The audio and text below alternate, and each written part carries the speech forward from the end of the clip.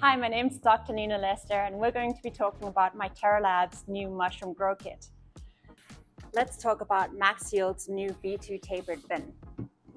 You're going to love this design. It's not your usual monotub lid at all. As you can see, it is sloped, so any condensation that would usually come to the top of the lid and fall down onto mushrooms is completely gone.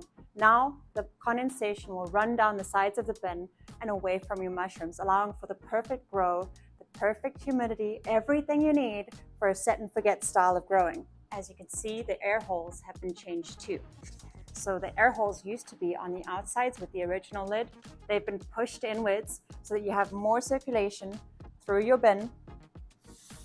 And if you look down here, you can see the tiny little holes at the bottom. Now, as your mushrooms grow bigger, they're going to need airflow down underneath the canopy of the mushrooms. So we've got these little holes over here to draw air into the bin, circulate it up and out. Perfect. We've included 3M Micropore Tape, and the reason we did this instead of using filters is because when we use filters, we've been getting a lot of contamination. Whereas with this Micropore Tape, it holds moisture within the bin while allowing for enough airflow to get your mushrooms growing, but reducing the amount of contamination that you might get inside of your grow. Inside your bin, you're going to find my Sterilized new M- Substrate. This is a manureless and vegan blend and works absolutely well in the Max Yield bins and allows a set and forget style of growing.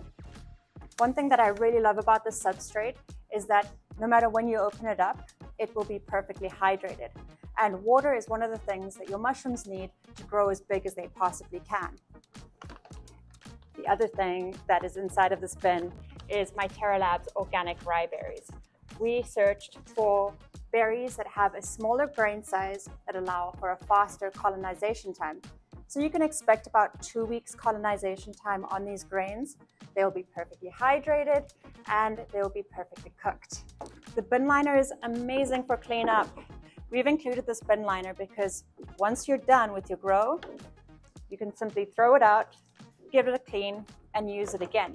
As soon as the bin liner becomes a little bit worn down, you can get a new one and off you go again.